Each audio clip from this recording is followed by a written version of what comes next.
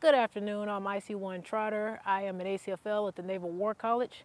Today's workout is going to be sets of full circuits, and we're going to get into that right now. All right, so we're going to start with a full circuit. The full circuit is one set. You obviously want to do these workouts throughout the whole circuit. That'll be one set. If you want to challenge yourself, you'll go up to 5 sets, but minimally you'll start at least 3. And to keep challenging yourself, you'll move up to 7 and so on. The first workout is going to be 20 high knees. Obviously, you're going to move in a faster pace than this just to make sure that your hands are up at a chest level and your knees are touching your hands as it go up. The next workout is going to be shoulder taps.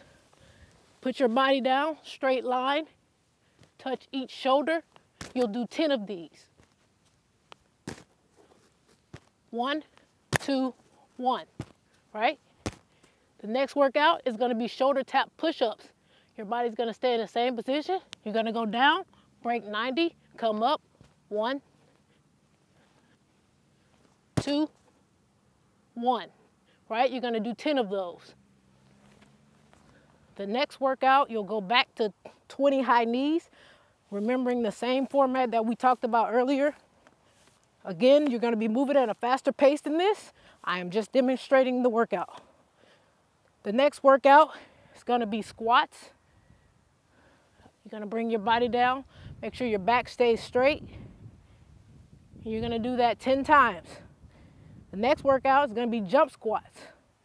Again, you'll go down, explode up, down, explode up, keeping your back straight, jumping straight up and down 10 times. Next workout, you'll go back to high knees. Same thing, making sure your knees are touching your hands at a chest level, moving at a faster pace than this. Your next workout, we're gonna go work on those abs. You're gonna do 10 crunches and 10 leg raises.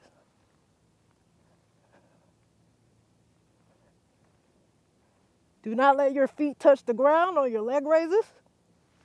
And then once you are complete, that is one set. You can rest in between sets for 1 minute and 30 seconds and continue till you hit at least 3 sets. Once you've done at least 3, that will complete the workout. Thank you for joining me for this workout. Again, I'm IC1 Trotter. Make sure you are doing these workouts properly in accordance with the video. Again, stay hydrated. Thank you for your time. See you next time.